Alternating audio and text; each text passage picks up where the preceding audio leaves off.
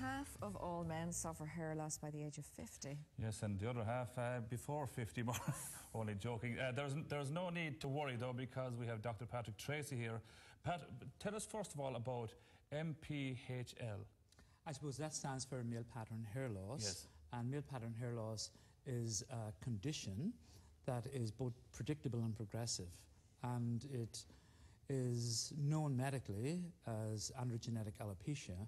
And up to 95% of all types of alopecia in males is actually androgenetic alopecia. And why do men seem to lose their hair earlier than women? That's a very good question. It all has to do with a certain hormone called dihydroxytestosterone. And in certain parts of our scalp is susceptible to this circulating hormone in both males and females. It is also the cause, testosterone, of female hair loss, believe it or not. And up to 30% of 25-year-olds can have this, and up to 50%, as you said earlier, of 50-year-olds. See, the thing about it years ago, we were always told, if your mother's father was bald, you're going to be bald as well. Is that true, though? We did think that until recently. Yeah. We now know it comes from both sides. Okay. Oh, I see. So it's not on the maternal side. Genetic alleles involved, and one of them is paternal now. But up to 71% of it is on the female side. But we did think it was always on the female side. That's right. Well, I suppose looking at the news, and there is a lot you can do these days, and you see certain stars. Say someone like James Nesbitt, for example, who's come out, and we have a photo of him right here, and you can see the before and after. Now, James Nesbitt spoke very openly. He had a hair transplant. You're going to tell us about that. But he said that he was totally obsessed with his hair loss, and it got really, really problematic for him to live with it. Yes. There's no doubt about it, Maura, that it affects different people in different ways. A lot of males, it doesn't affect at all. They can just cut their hair short. It has become the fashion. And there's others who it affects very deeply psychologically. It's interesting that you're going to show James, and I know also you're going to show Wayne Rooney.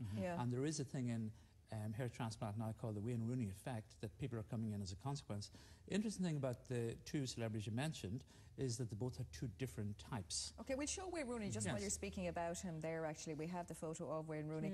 And this is unbelievable. Isn't it amazing what happened? He was fairly well bald there now. He was. Wayne had a method called FUE, which is what a lot of people favour now to an extent. Now, there's two different methods, FUE and strip surgery, and they're very dependent on who's doing them, really. You can have people who are brilliant at doing both of them.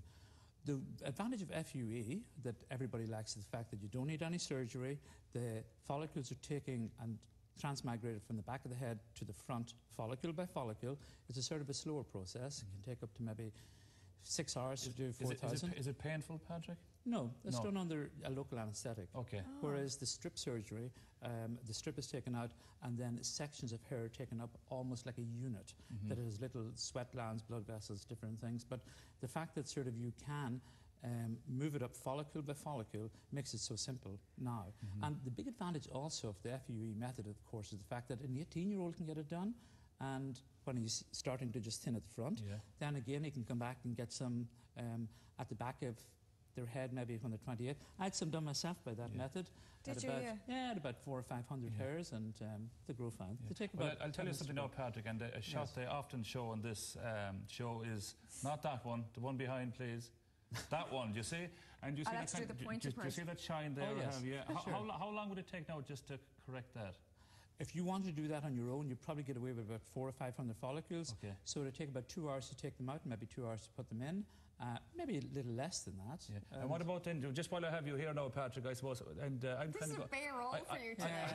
I'm going back there a small bit as well. It's very good. You're about a grade 3 possibly, so we can easily sort of grade people up to grade 8, and as a consequence you know how many hairs they need. So you probably need 400 on either side there as well. You can actually gauge that, so if you had the hairs done there, and would that be it, just a one-off? The most important thing, Maura, believe it or not, is the back of your head rather than where the hair is lost. So where your donor site is, and as a consequence whether you have enough sort of hair there to allow us to take some out so that it doesn't look like you're robbing Peter to pay Paul.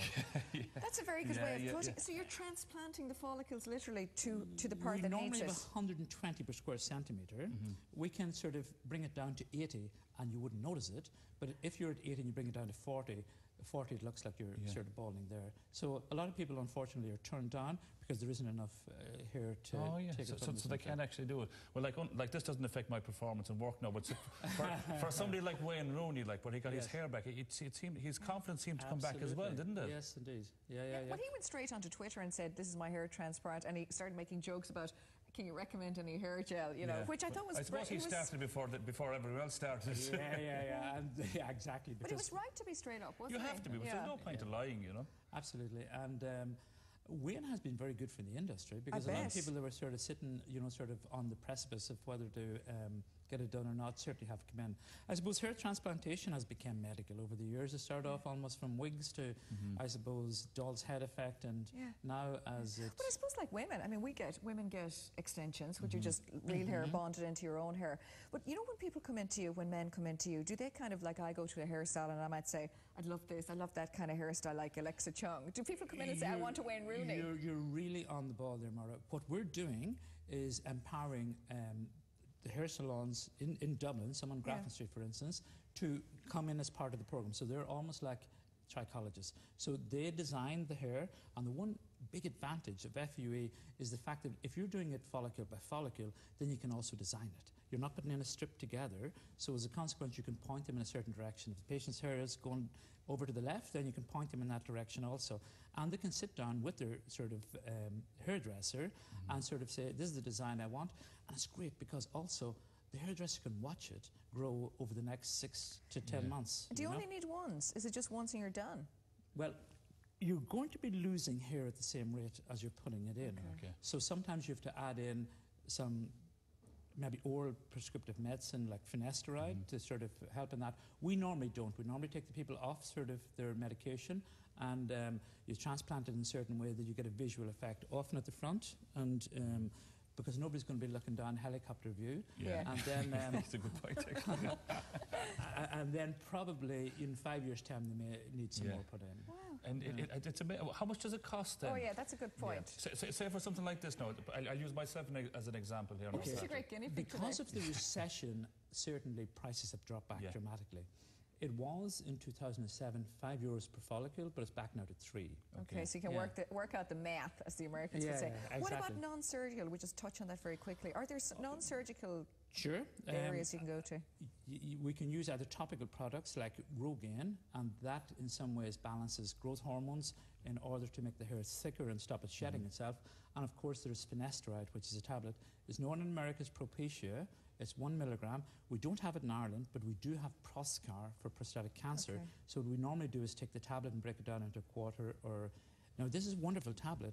Up to 95% of people, it'll stop their hair falling out and make it return, and up to 65% of people can grow their hair almost fully back within a sort of 3 or 4 year period. Oh, good. There are some potential side effects. It blocks the hormone we were talking about earlier, dihydroxytestosterone, and in its 1 milligram form, the side effects are only 1.4%. They'd be both erection and ejaculation, and in very extremely small, rare cases, that can be permanent side effects. So as a consequence, normally it should be clinics that know what they're dealing with to sort of prescribe the medicine rather than sort of GPs.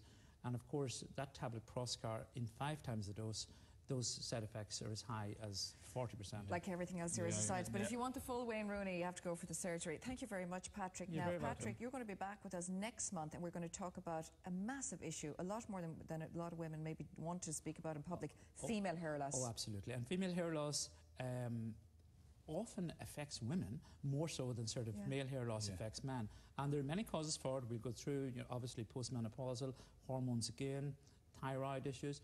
Women, obviously, because they're menstruating, that can lose iron, and this is one of the big causes as well. But certainly, female hair loss is a big subject. Yes. Excellent. For all your information, or for all the information that we spoke about today, you can take a look at aylesburyhairclinic.com. And if you have any questions for Patrick, because he will be back with us in a month, do get them into us and we'll put them to Patrick next time. Thank you very much. Now, are you concerned?